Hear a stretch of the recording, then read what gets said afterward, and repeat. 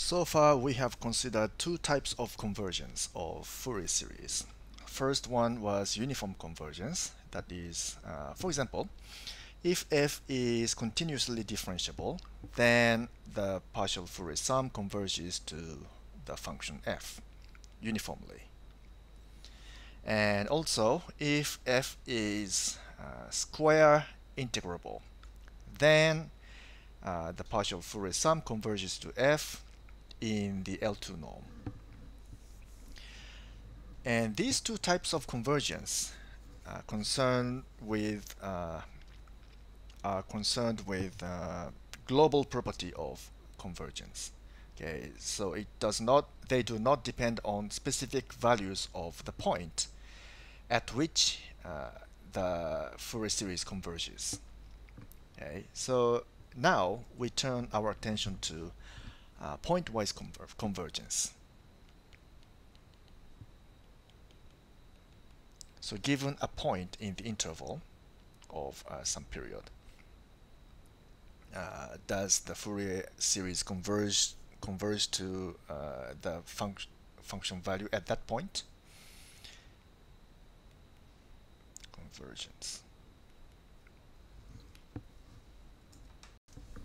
Regarding this, there is a theorem by Riemann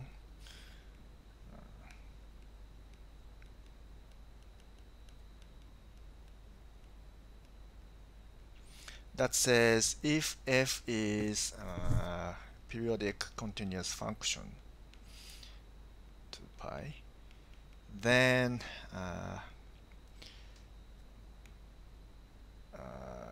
the Fourier series of this at specific point, I should write parenthesis here. So at some point, given point x, this may not converge.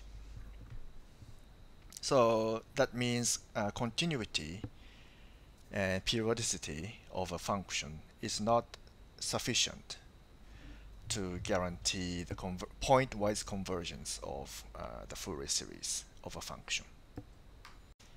Now, to study this, let us introduce the notion of piecewise continuous and smooth. So it's a definition. We say a function of period 2 pi is piecewise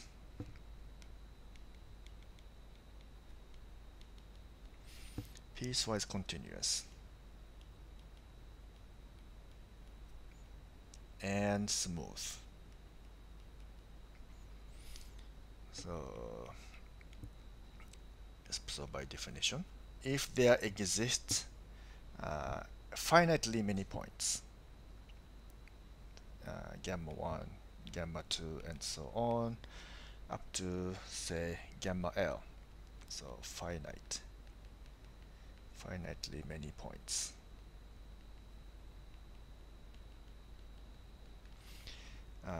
In the interval from negative pi to pi.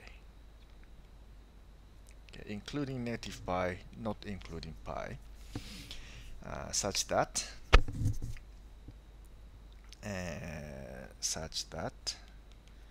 f and f prime are continuous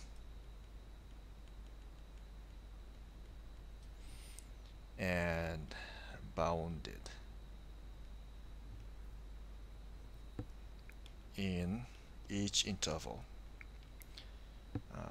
between gamma I and gamma I plus 1, and also gamma L minus 2 pi and gamma 1. Okay?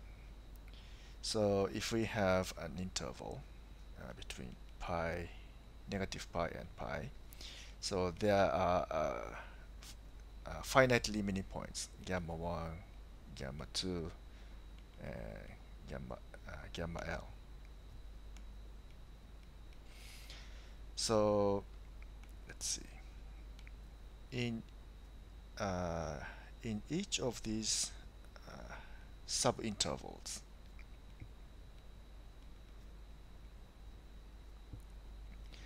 and gamma L minus 2 pi is somewhere here. So in these intervals,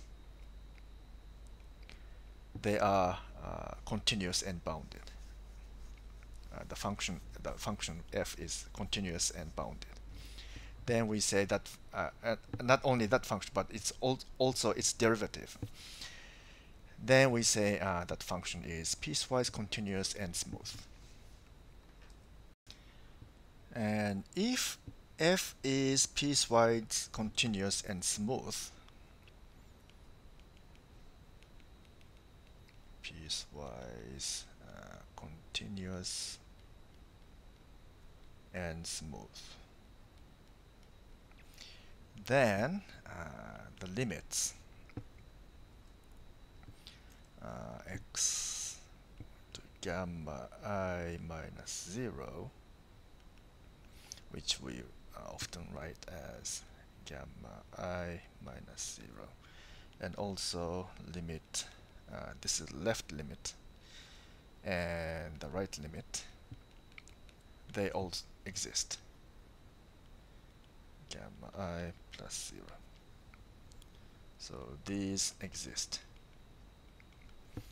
And to show this, it's quite easy. So if we consider f x1, f of x2, and this is, so since this function is piecewise continuous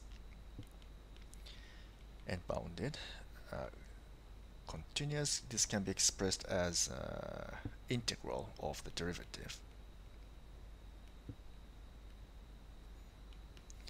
And this is, since f prime is bounded, there is some constant, say m j minus 1, and just integrate the constant.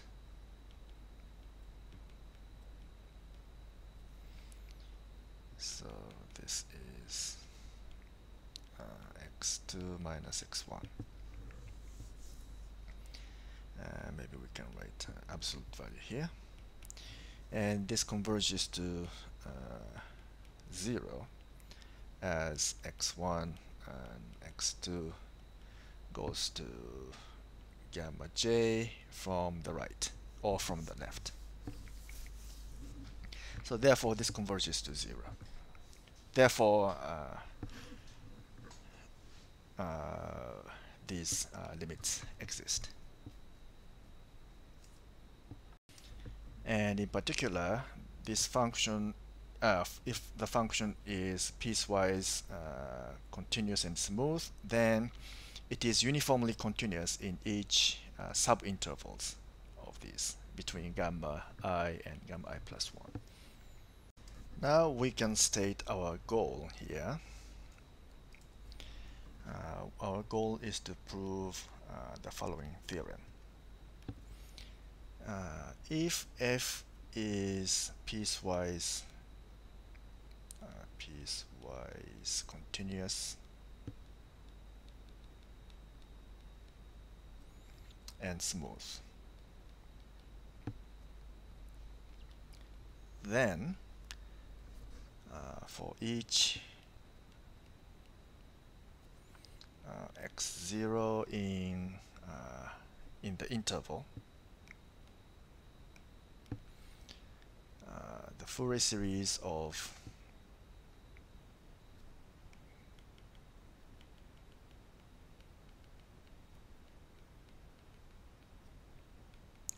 f converges to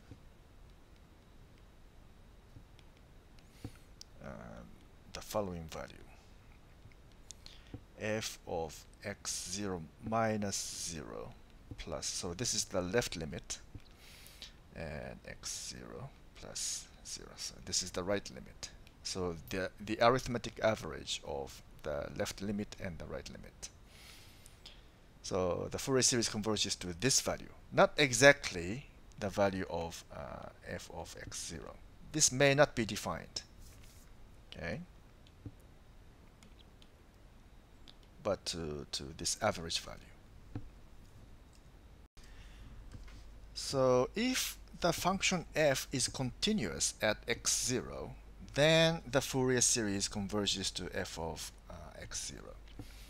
And if it's not continuous at this point, then it converges to this value, the average of the left and the right limit.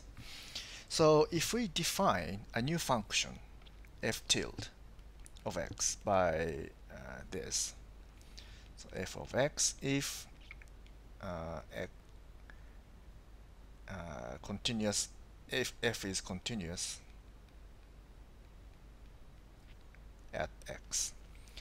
If otherwise it's not continuous at x, then we define f tilde of x as the average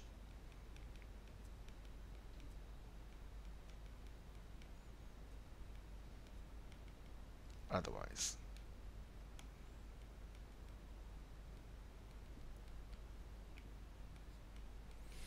Okay, then the Fourier series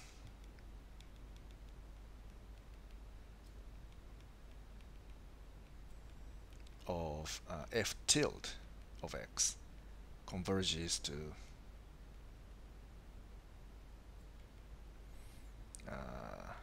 f tilde at each x.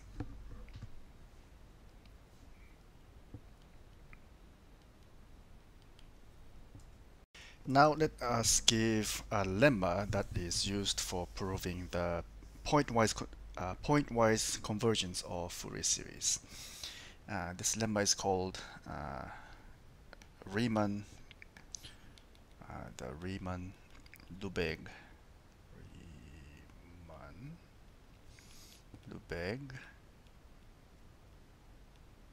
lemma. Okay, so this says let g of x be a function on an interval between a and b, open interval, continuous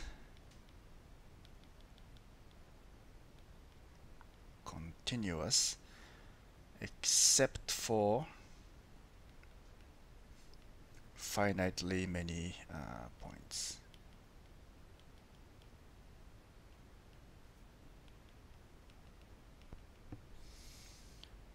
And integrable.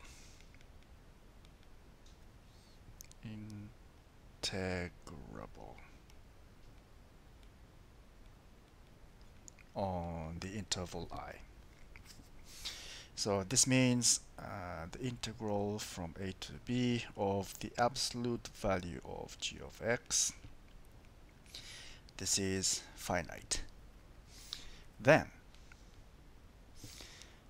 we have ab exponential of I lambda x times g of x. This converges to 0 as the absolute value of lambda goes to infinity.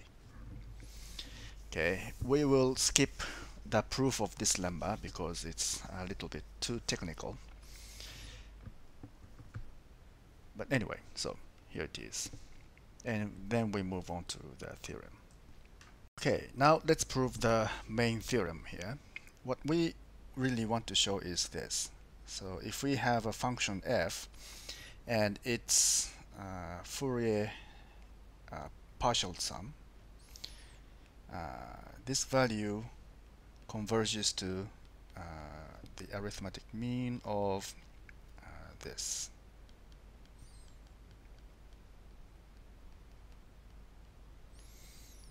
Okay, so we want to show this convergence at each point x0, whether or not x0 is a continuous point of f. Okay. Now let's prove this using the Dirichlet kernel, we can express this as the following integral. So since we are assuming that this function f is periodic with period of 2 pi, we can shift the range of integration from negative pi to so the range of integral can be shift from here to this. Okay, so we can integrate this, and the Dirichlet kernel, let's see, it's an even function, so we can put y here, and f of y and dy, and this is equal to negative pi to pi.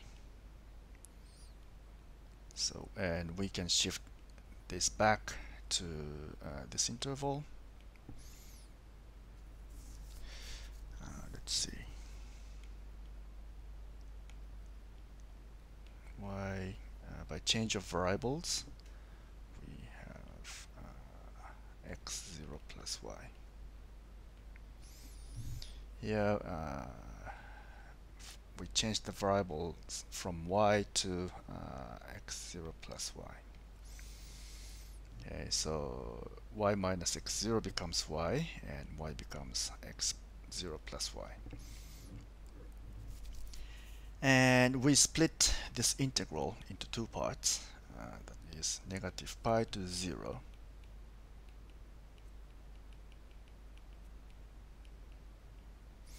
And 0 to positive pi.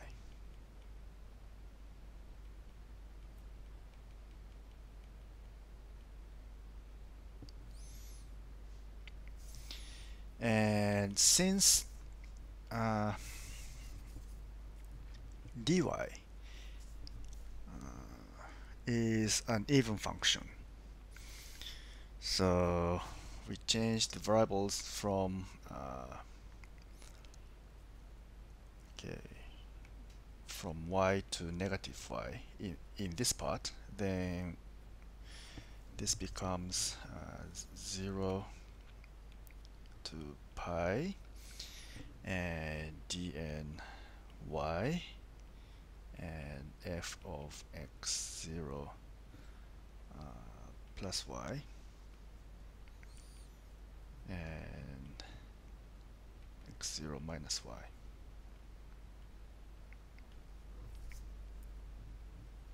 Okay, and remember d and y is equal to dn minus y.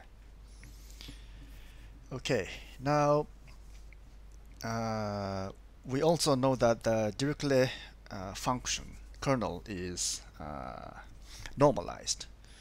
So this integral dny is 1/2 of this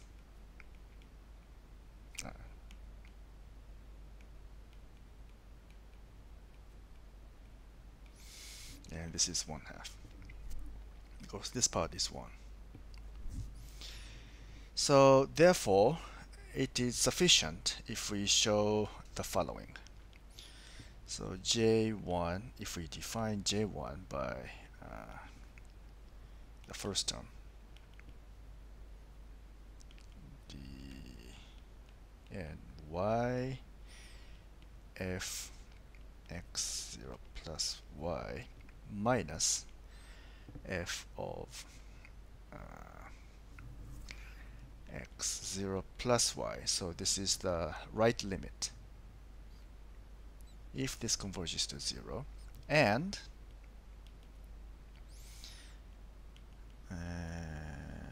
the next term x0 minus y, and the left limit if both of J1 and J2 converge to 0, then we can show that this convergence holds. Okay, and by assumption, if the function f is piecewise continuous and smooth,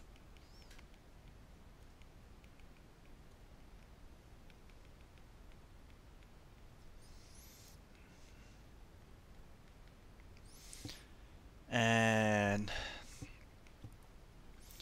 so therefore there exists some delta that is positive such that f prime of x is continuous and bounded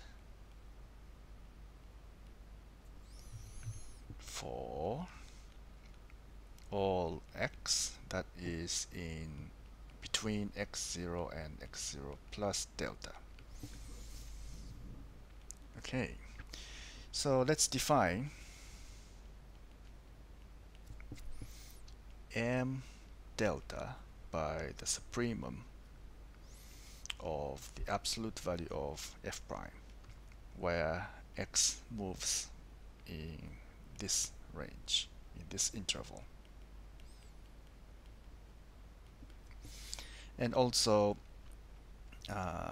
g of y as f of x0 plus y minus f of x0 plus 0. So remember, this is the right limit of f of x at x0. Okay, then for all y in between 0 and delta, we have g of y is equal to wait a minute, integral, and f of, let's see, x0 plus t and dt. This is prime. Okay, so this is just a fundamental theorem of calculus, and this is less than or equal to the integral of the absolute value of that function inside,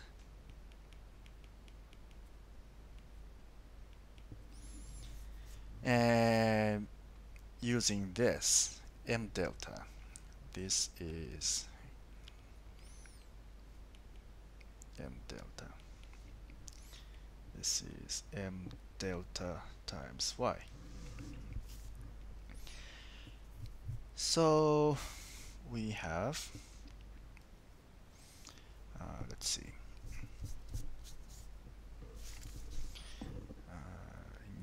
integral between 0 and delta g of y and sine y over 2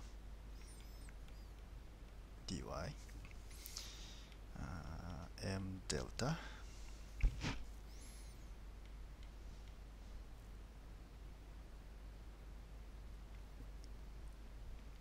using this,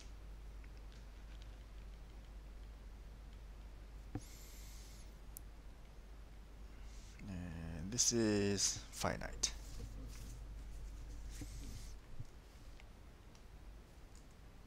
And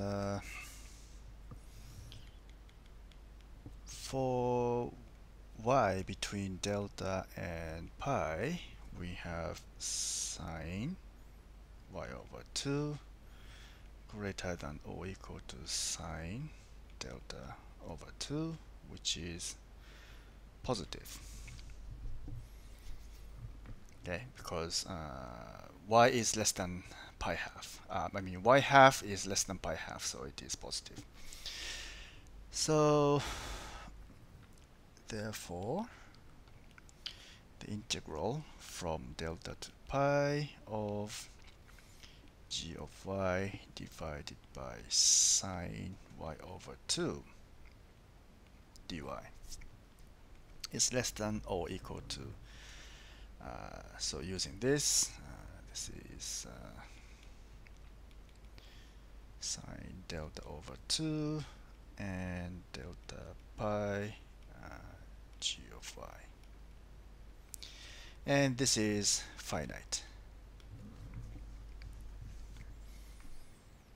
Okay, so this means, so we have seen, so this function g of y divided by sine y half, this is integrable between 0 and pi.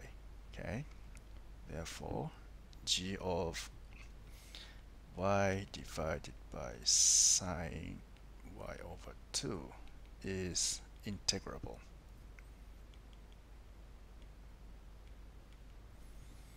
on between 0 and pi. Okay, now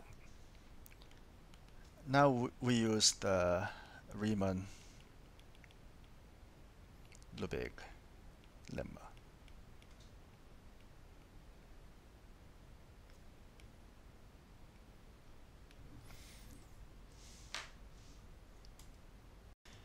So according to the Riemann-Lebesgue lemma, we have the following. This one, exponential of I lambda, let's say in this case we use y, and this function.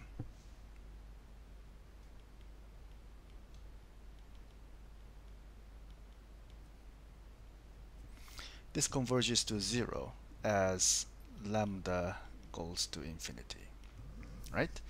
But if we expand this by using Euler's formula, this is cosine lambda y I sine lambda y.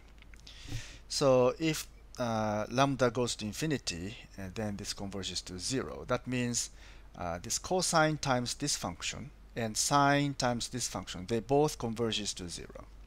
They both converge to 0. So let's put lambda equal to n plus 1/2. Yeah, 1/2. Then when n goes to this lambda goes to infinity when n goes to infinity, right? So let's take only the imaginary part of this left hand side. So that becomes this, and sine n plus 1/2 y times g of y sine y over 2 dy. So this converges to 0. But this part is the Dirichlet kernel. And this gy is, let's see, gy is this. So that means, this means J1 converges to 0 as n goes to infinity. Okay, similarly, we can show that J2 converges to 0 as n goes to infinity. Therefore, we are done.